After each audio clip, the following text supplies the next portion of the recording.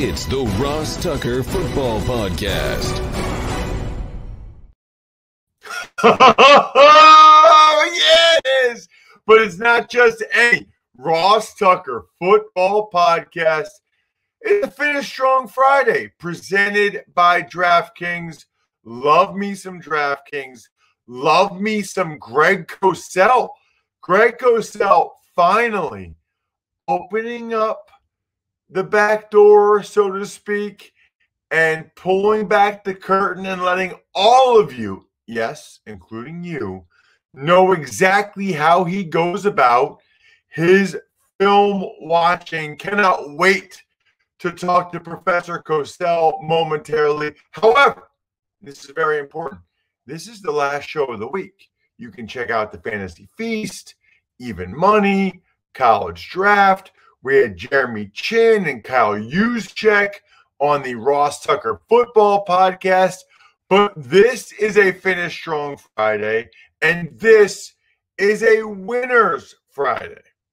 I want winners. I want people that want to win. So do I, Mike Singletary. I want people like Evan Lasik. Evan gave us a like on Instagram. Thank you, Evan. Hit me up, Ross at RossTucker.com. Let me know what you want, man. I got what you need, bro. I got a signed picture, a signed press pass, a signed card. All you got to do is email me, Ross at RossTucker.com. Let me know what you want. I got it.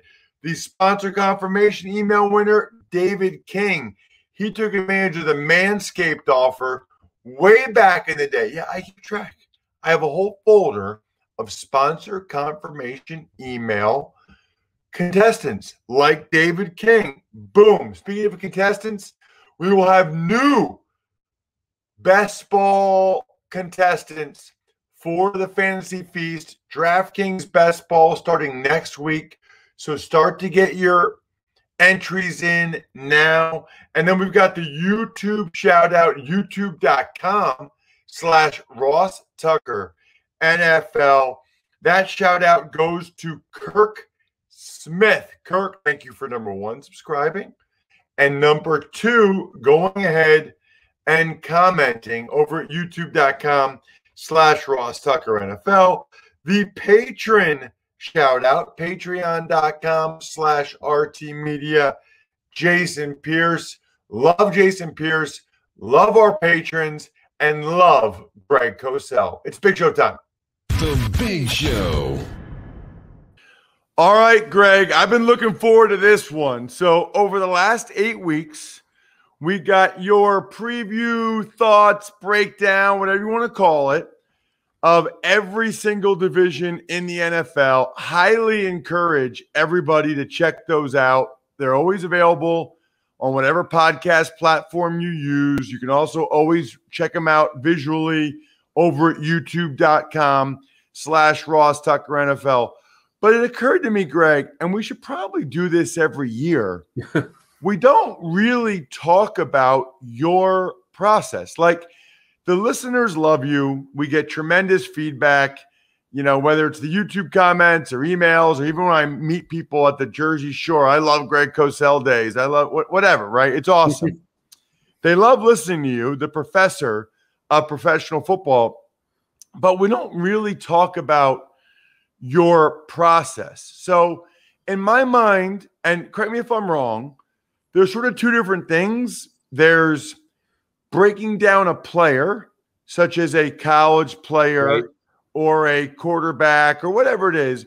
And then there's breaking down teams, schemes, and really what you do on the NFL matchup show, which is looking at one team and schemes, another team and schemes, and then thinking about how those may work together, come together for a game. So I was kind of hoping you could, you know, peel back the curtain a little bit today and give our listeners and viewers a little snippet of sort of what your process is when you are going to go ahead and evaluate one way or the other. So we can start with the college players and get that out of the way, because that's, you know, not something we're doing as much this time of year, or at least I'm not talking to you as much about it this time of year. You probably are doing it. It's probably a good time for you to get ahead on some of these guys. But a given college player, Greg, okay, let's just say Sam Howell.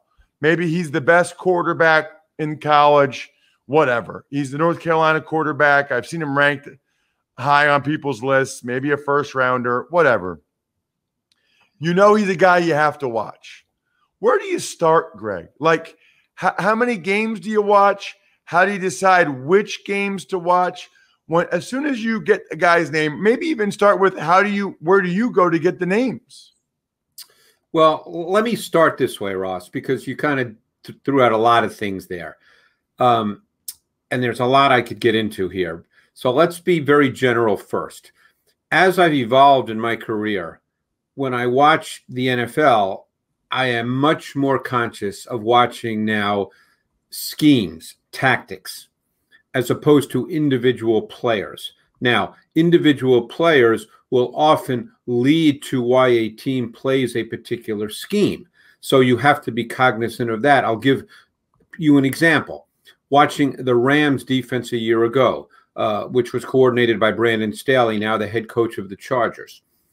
They played a lot of zone coverage, but within their zone concepts, they often had Ramsey lock man-to-man on an outside receiver, particularly if he was aligned to the boundary side of the field.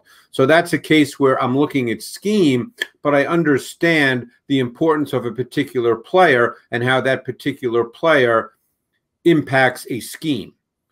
When it comes to offense, let's say, I'm very much more interested now in looking at route concepts and how teams get to specific route concepts, because there's not 1,000 route concepts. So it's how you get to what you want to get to.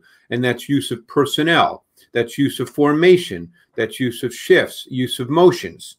These are all things I look at when I watch tape. And this is more true of the NFL.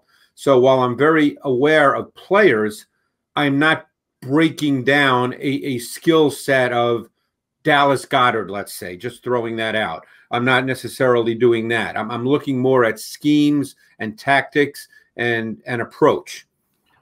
When it comes to college players, that's different. College players, I'm more studying the individual. Now, you have to have some awareness of what they're being asked to do as you watch the tape, but I'm looking more for traits, attributes, characteristics of college players, because what's the purpose of watching college tape, Ross?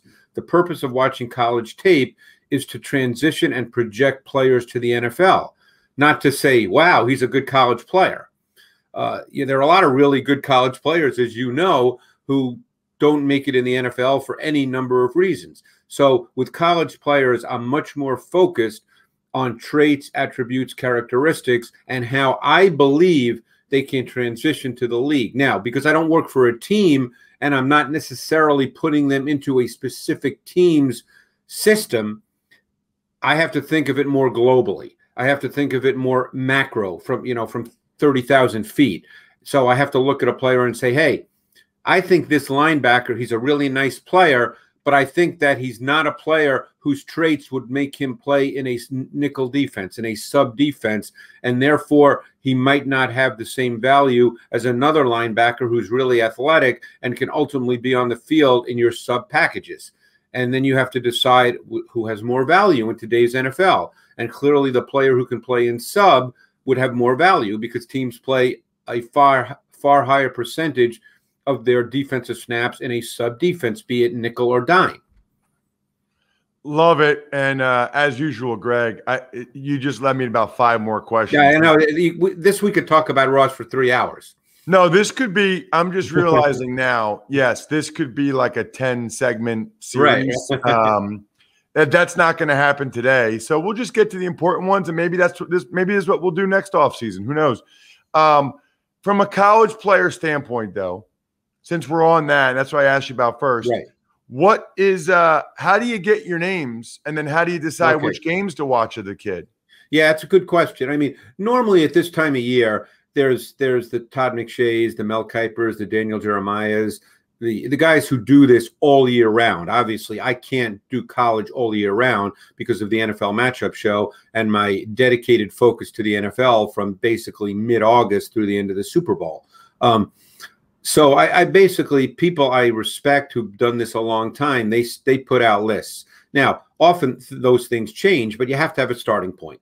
And that's how I kind of start. So if I see a list by Mel Kiper or Todd McShay or Daniel Jeremiah, and you know, they list, here are the top 5 guys at defensive end. You know, here are the top 5 corners. That's how I start. Then when it comes to games, defensive players, you have to watch games, Ross, because you see so much more. You can't just look at a linebacker's tackles. You have to see how he plays in a game, because very often, and this is particularly true of defensive linemen, and you well know this, defensive linemen very often don't put up big numbers when it comes to tackles. You know, obviously edge rushers can get sacks, but there have been times where I've watched defensive linemen and he might have 1 tackle in a game, and then I watch all 70 snaps of the game and he was dominant. So you have to watch games when you watch defensive players, and that takes time. That's particularly true of corners and safeties, because you could look at corners and you'll see the stats and it'll say they might have 7 pass defense plays the whole year. So you can't just watch those 7 plays. You have to watch games. You have to see how are they being asked to play? Do they play press man? What's their press man technique? Do they play mirror match press man, meaning they allow the receiver to declare his route and then get in his hip pocket? Do they play physical press man where they jam him off the ball? How do they play off coverage? What is their pedal like? What is their transition like? How do they change direction? How do they play in zone? How do they use their eyes? These are things that require you to watch full games, because you can see all this when the ball's not thrown to a receiver on their side. So that's why you have to go through full games for defensive players. How many games do you typically watch, Greg? Probably too many, Ross. I'm a little nuts. You know, quarterbacks, I like to watch a lot of games. Quarterbacks, you know, and I've watched 9 quarterbacks already this offseason who will be in next year's draft. I usually watch 6 or 7 games for quarterbacks just because I feel like I have to. And normally I pick out games based on opponent, best opponents that they play. I'll watch their best games and I'll watch their worst games. So it's a combination of opponent, best game, worst game. And I try to get through with quarterbacks 6 or 7 games. Awesome. All right. Now, so here's the thing that's interesting. If I'm evaluating an offensive lineman, college offensive lineman, yeah, I will really only watch the end zone copy. So right. Just for the listeners, they may not be aware of this. There's really only 2 copies on the coaching tape. There's the wide view, and then there's the end zone view. The wide view is sort of the all 22 where you can see all 22 guys. Then there's the end zone or the tight copy. If I'm watching an offensive lineman, the wide view provides very little value and is really just a waste of time. And even Greg, and I could do this on an episode here, when I'm prepping for college games, I don't watch a whole lot of wide view because I can see most of what I want to see from the end zone, from the tight copy. And what really matters to me is I need to see their numbers. I need to be able to see their numbers. Yeah. So I might actually do 2 or 3 games, but only watch 2 quarters of each of those games because I want to watch when the jersey numbers, when I'm behind the team I'm going to call. Right. So I can see those jersey numbers and really start to know those kids well. Yeah, now here's and I do not fancy myself, Ross, as an offensive line guru by any stretch. So, you know, you would be way better. And I've spoken to offensive line coaches. You know, do I have a sense? Yes, I do. I've been doing it a long time. But I will in no way say I'm an expert on hand placement or how you have to coordinate your hands and your feet or how specific techniques are taught. I've been told I'm better at it than I think, but I'm not real comfortable oftentimes, you know, with the details and nuance. But let me answer it this way. I do like to watch the wide copy, even now. That's not good for technique, but I'll tell you why I like that. I like that because I like to see what the defense is doing from a pressure standpoint, which you see better from a wide copy, particularly since more and more defenses involve secondary players in the pass rush. And then I try to figure out what the protection is, because one of the toughest things for me is protection. Now, there are base protections. Those are, if it's a 4-man rush, or even a 5-man rush, I can pretty much figure out the protection, just like I know you can. But if you start getting in, and particularly this is true in the NFL, when we do the NFL matchup show, and you start getting into overload fronts, safeties blitzing coming from distance, the protections sometimes are a little challenging to figure out. So I like to get a wider sense, too, of what a particular defensive look overall, how that might impact pass protection. But if you're just looking for individual traits of an offensive lineman, you definitely want the end zone copy. The end zone copy tells you that. So the last question on that would be, how many times do you think you watch each play? Like, let's say you're watching a quarterback. Because that's the other thing people don't realize. Yeah. Like, when they're watching a game, they just watch the game and then the next play happens. When you're actually evaluating or studying, you watch the same play over and over again sometimes. Yeah. Or you stop mid-play and go back. Yes, it depends on the play. I mean, look, if I'm evaluating a quarterback and he throws a tunnel screen, I'm not going to watch that play 8 times because that doesn't tell me a whole lot. But if I'm watching a quarterback and it's 3rd and 9 and he has more of a drop back and there's some bodies around him, and then I go through that play in detail because I want to see what the route concept is. I want to see, was there a throw that he should have made within the timing of the structure of the play. There's so many factors. I want to see what the coverage is, how he's responding to the coverage. So depending on the play, there's no play I really watch once where I just zip through. But depending on the play, I could watch it twice or I could watch it 8 or 9 times because there's so many elements to a given play. That's an issue we've always faced doing the matchup show, Ross, is when we do pieces for the matchup show, ultimately we can only show 2, at most 3 elements of a given play, but the play could have 10 or 12 different elements, but we can't show all 12. It's too much. It's too much to break down. But I could go through a play 10, 12 times, depending on the specific nature of the play. That is the single hardest thing and most important thing I've learned as a game analyst. You really can only pick one. Yeah. Well, for you, it's different because you only have between a play, even if it's a really important play in the game, you don't have 2.5 minutes to talk about it. You've got 20 seconds at most. So you cannot, even if you see 5 things, you have to pick out the one thing that you feel was most important to that play. Correct. And I used to try to squeeze 2 or 3 in, and it's not good. I had to learn that lesson too when I started doing the matchup show on air 5 years ago. You do a podcast or a radio show, it's a little different. You can go into a little more detail. But when I'm on the matchup show and, I have a 20-second lead into a film piece, I can't make 5 points. So here's the net, I guess, Greg, getting back to the first thing you said in the start of this interview about in the NFL, you're more conscious of schemes, tactics, as opposed to individual players. You've been doing this for 42 years now, okay? Do you feel like after all your experience and all these years, do you feel like coaching is more or less important than you're used to? In other words, the scheme, putting guys in the right places, is it more important or is it more about the personnel? I think I was just really fortunate to be at this unbelievable coaching collective where there were a ton of NFL coaches that I really got to talk to a lot. And of course, coaches always say, oh, it's the players. I've always been a big believer in coaching. That may well go back to when I was able to spend some time with Bill Walsh.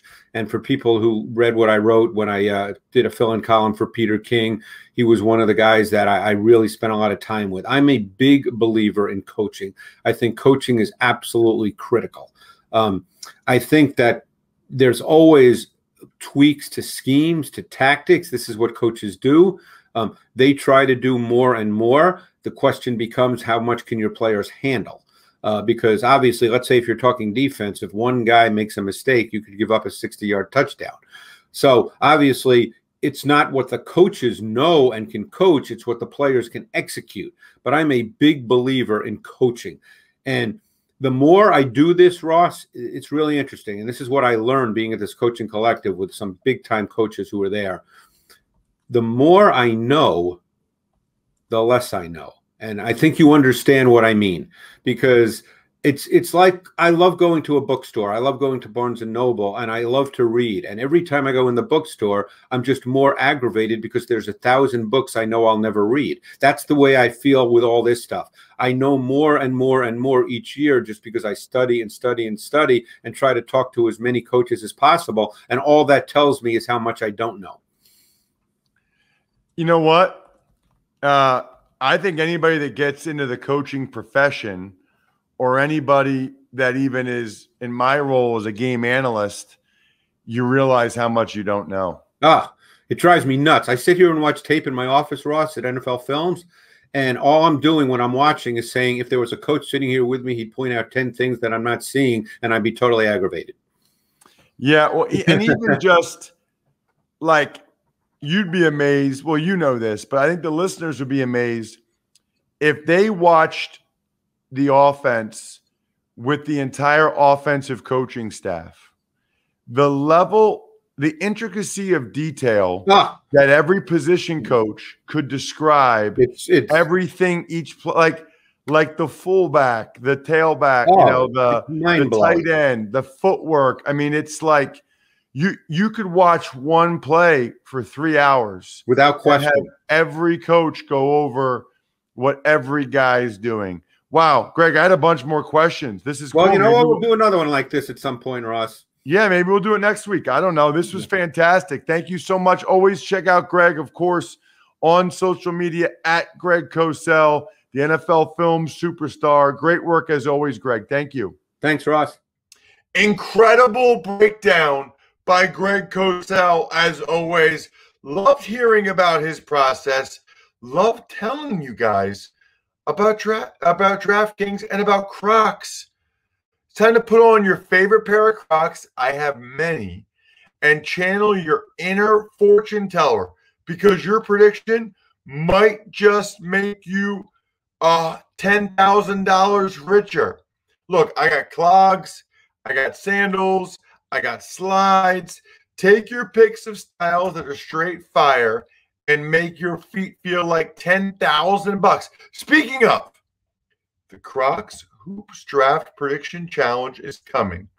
And dare we say, free to play on DraftKings.com a week from today. Make all the right picks, and a slice of 10 G's could be yours. Just enter the game page on draft day and see just how well your pick predictions hold up to the real ones. Visit DraftKings.com/Crocs on Thursday, July 29th. I'll be telling you about this next week, because why would you not do this? You should do this.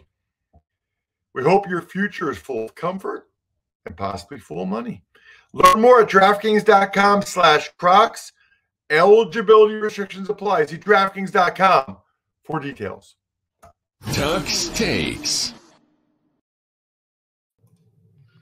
Hi there, Ross. Let's start today with the 49ers, where star linebacker Fred Warner signed 5-year, $95 million deal. $19 million a year, Bri, to play off-the-ball linebacker. Good for Fred. He's a stud. He deserves it.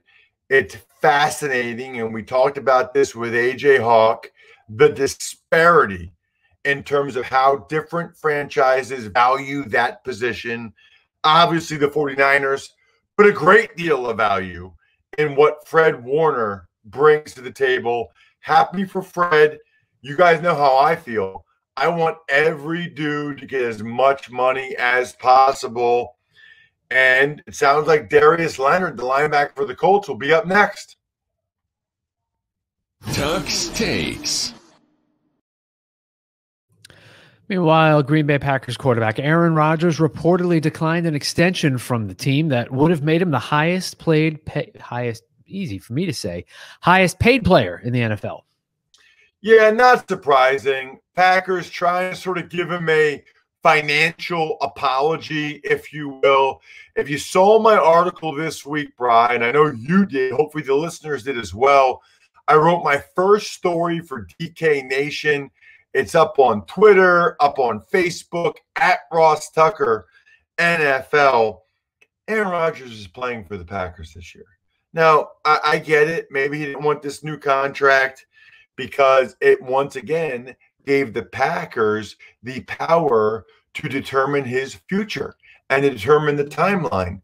As Andrew has said multiple times, Aaron Rodgers wants more control over his timeline. And listen, I get it. Aaron, I'm with you. I got it. So he turned it down. And by the way, he's already almost the highest paid player. What are there, like 3 guys more than him? Mahomes, Deshaun Watson, Dak Prescott. Who cares? What a stupid story that nobody cares about. That's not what it's about. It's about control of his timeline and his future. We have been telling you that for weeks on the Ross Tucker Football Podcast. Tuck's Takes. Some sad news out of New York. Jets passing game coordinator Greg Knapp passed away at the age of 58 after a bike accident. Yeah, you know, it's interesting, Bri, because I've been talking about biking a lot this offseason. I've been biking a lot, and I've been using my Raycon earbuds, which you should all use because they're awesome. But this is really giving me some hesitation because I don't own a bike helmet yet. I need to buy one, and I have no idea what happened with Greg. It sounds like he got hit by a vehicle while he was riding his bike. I've spoken with Greg Knapp multiple times. By all accounts, an awesome guy. By my interactions with him, an awesome guy. 3 daughters. So this hits close to home on multiple levels. This hurts my heart on multiple levels. Prayers go out to Greg and his entire family. And look, I haven't paid that much attention, Brian, but I think Mark Eaton, Sean Bradley, I feel like there's been a lot of bicycle accidents recently, and I'm not exactly sure why. So everybody, whether you're the driver or riding a bike, please be safe. Tuck's Takes. And lastly, Chiefs signed defensive end Alex Okafor, 1-year deal. And both Geno Atkins and Kawan Short both reportedly healthy and ready to go. Yeah, it'll be interesting to see who signs Atkins and Kawan Short. You know, both those guys, Brian, made a lot of money. So it's always interesting to see exactly how much they're willing to play for later on in their careers. Geno obviously has been around longer than Short, but they both made a lot of money. So I'm curious to see exactly how much they're willing to sign for. Okafor is a guy, played for the Saints, been around, gets the 1-year deal with the Chiefs. Speaking of 1-year deal, this isn't going to be a 1-year deal, but you should at least still be aware of it. That is this Casino Summer Legend Series with a shot at a share of $5 million in total prizes from my dudes over at DraftKings. Download the DraftKings Casino app. Casino. You might have the Sportsbook app. You might have the Fantasy app. Download the DraftKings Casino app now and use promo code ROSS to get a shot at your share of $5 million in total prizes when entering DraftKings Casino Legends Series.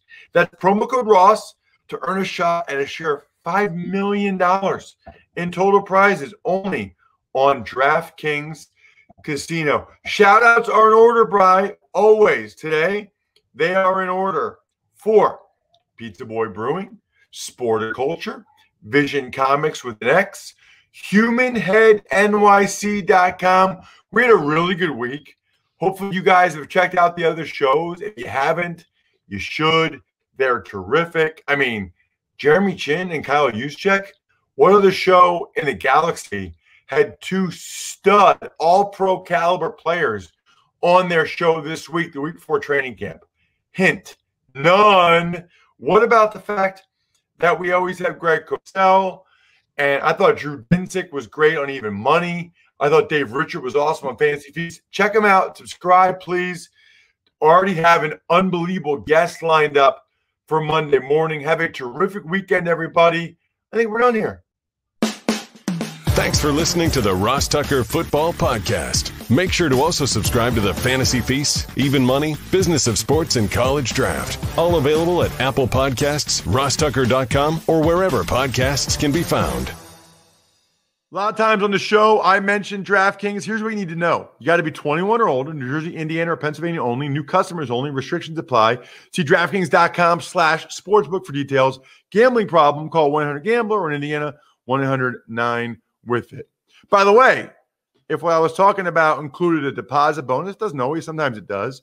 Deposit bonus requires 25 times playthrough, and deposit bonuses are paid out in site credit.